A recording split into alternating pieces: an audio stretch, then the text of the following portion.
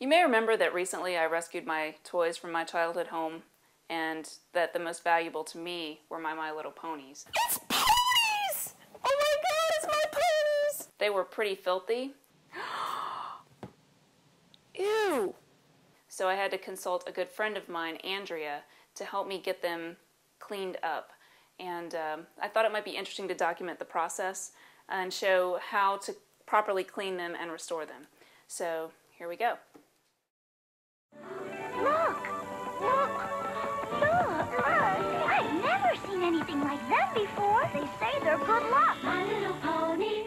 My ponies have been stored in an attic for over 20 years and exposed to extreme temperatures that ranged from freezing to over 160 degrees. There was this brown film left on them from the oils on human hands, and some of them had this gross mystery substance melted onto them which needed to be cleaned off immediately. Their hair also had this sticky feeling that seems to be pretty common on older toys as well. To remedy all of these, a bath was in order. You have to be really careful when you're washing your ponies. First of all, you don't want to get water trapped inside because of the risk of mold forming. And second, there's a metal washer that holds the pony's tail in place, so water exposure can form rust. If you decide to wash your pony, carefully run the water over with their hindquarters facing down, and do not submerge. Dish soap and a toothbrush work really well to clean and brighten the pony's bodies. For washing your pony's hair, shampoo and conditioner, just regular shampoo and conditioner, works really well, and that's because it gets rid of that sticky feeling, and it also gives a nice floral scent. One of the videos I saw online showed someone just taking a comb and just pulling the dry pony hair to get the tangles out. But I find that in severe cases of a tangle, a gentle conditioning can really work wonders. Combing through the tangles while the hair is wet with conditioner is really gentle and effective, but just make sure you rinse it out well and make sure you don't get any water inside your pony. For really stained ponies, a common thing that people use is OxiClean. Now, there's no specific recipe on this. You just want to keep your ponies submerged in that as long as you need. Another very popular and effective cleaning tool is a magic eraser. Once the sticky brown substance had been removed from them, I used this on my ponies to get off the remaining stains. You can really scrub as hard as you need, as long as you avoid any of the painted areas or the glitter. If you need to do a more thorough cleaning, the heads can be removed very carefully. This way you can clean inside, replace the tails, etc. One good reason to remove the head is to replace the tail clamp and the washer with a plastic one so you don't have to worry about rust anymore. Something I didn't learn about until I started restoring my ponies is pony cancer. From what I read online, it seems debated as to what causes it, but most people think it's the deterioration of the vinyl over time. Is there a cure for cancer? Well, that's also up in the air.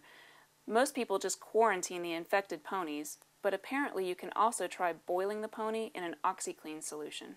Okay, now for the fun part. So your pony's clean and you want to make her look like new again. There are several techniques that I've found to be very successful in styling your pony's hair. It really just depends on the look you're going for.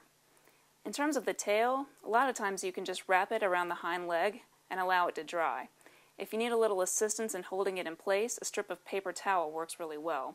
For the manes, for your straight and short haired ponies, you can wrap the mane around the pony's neck and secure it with a strip of paper towel and just a little bit of tape.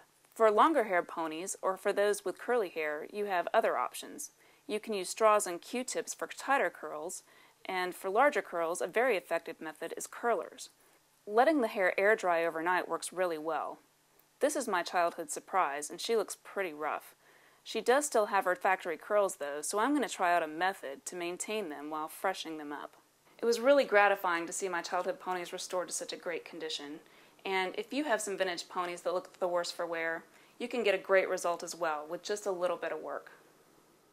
My little pony, my little pony. I comb and brush her hair.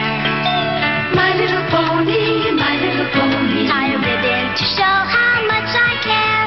My little pony, my little pony. I take her wherever I go. My little pony, my little pony. Oh, I love her so. I love you, my little pony. My Little Pony, each sold separately. Collect them